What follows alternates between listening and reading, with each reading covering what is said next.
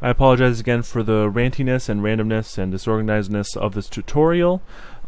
This is complicated stuff. This is not easy stuff. I do not have it to a point where I can state it simply. So stick with me if you really want to learn this. I'm willing to try to help you in any way, shape, or form I can. But this is tough stuff. So I can only help you as much as I really can try to help you. So I'm going to show you how to do custom light maps for courts. This is actually through the stadium file, not through the floor file. Let's go ahead and open up the Celtic Stadium with the mod tool. The wonderful, wonderful mod tool. And let's go to desktop and stadium. So as I said in a previous tutorial, this is the light map right here. This shows the shadows and stuff. You know, in the daytime Rucker Park court, how those tree shadows are on the court. This is what controls it and makes the players get a little bit darker, and it's something that I'm using in the Midnight Ballers mod to make the out of bounds very dark compared to the court itself. So what we can do is we can export this and we just call it SO5 light map, whatever. And as we can see, it kind of exported. And you can try to edit this and import it in, but the mod tool doesn't really work well with this at all. It can cause crashes. It is just a real pain in the ass, is the nicest way to put it. If you go export file on this, and we'll do XO5 or light map export.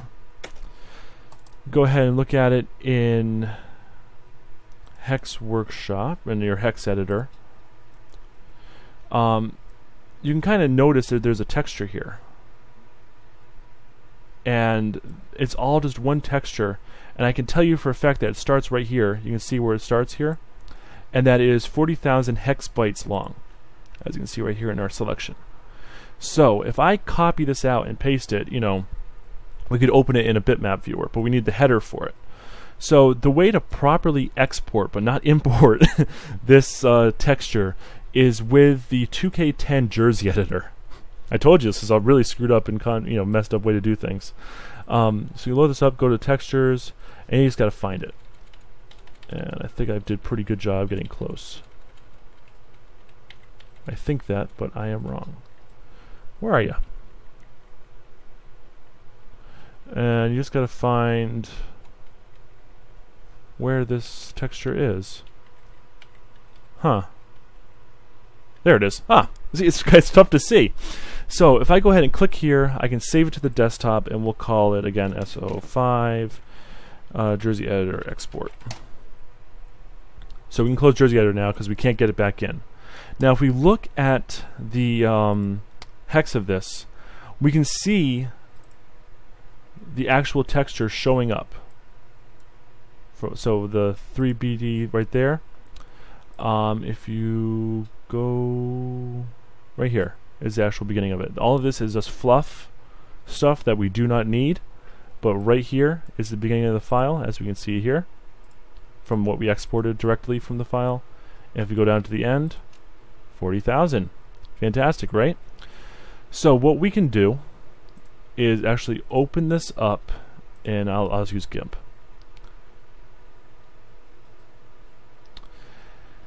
And the first thing you want to do is make sure you stay in grayscale. You can go to image, mode, and grayscale if you need to, but we'll say. So let's say I want to add a big shadow, a big dark spot in the middle of the court, just to fill the void that not having Paul Pierce is going to do to the Celtics. So I can just just do this. Boom. So now in the dead center of the court, there's just going to be a spot where if the players run through that spot, they'll become completely shadowed out of the court. We can go ahead and save this, but we don't want to save it as a ping file. We actually want to save it as a bitmap file. Export. And just double check and make sure we open it up. And see it says RGB color. We want to transform this into grayscale again, and then just hit overwrite. So now we can close it all out. And we can open this up in your hex editor.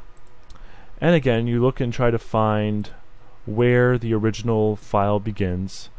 And you know what, we can just do it the easier way. You can just copy this little section right here, go over here and do a search for it. There it is right there. So here's our beginning of the file.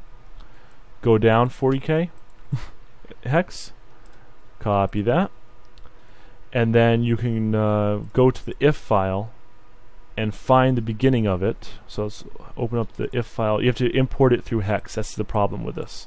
Let me close that now. And we need to find this bitmap file in here. There it is. We need to scroll down 40k in hex, which is just pretty much a crapshoot. You just kind of got to go down and keep a look at this selection thing down here until it says 40k. I don't know of a good way to do this in Hex Workshop, unfortunately. Oh, went past it. And is that it? 1, 0. So there we go. We have 40k hex selected. We can go ahead and right click and press delete. And then we can right click again and press paste. And then we pasted in our custom light map. We can go ahead and press save on this. Go back to the mod tool. Open it up, open it up, open it up. Scroll back down. And as you can see, we now have our custom light map into the game. This is a pain in the ass because whatever format 2K is using for their bitmap files is not supported by Paint, by GIMP, or I don't even think Photoshop properly. So Hex importing it like this is the only way I've gotten this to work. So again, this is a very complicated thing. This wasn't supposed to be easy. I'm sorry. If I can think of an easier way to do this import-export, I'll try to do it. There's just no good way to pinpoint where this file is in each separate Stadium file because it changes around. So you have to do that Control-F search to find the beginning of the texture and then go down 40k in hex to select out and delete it and all that fun stuff. But that is how you do it. I did it. That will work in-game. And that's the gist of it. So I apologize for having it be so complicated, but that's just unfortunately the way it is. But I hope this helps to those that can understand it, and I'll see you guys in the next video.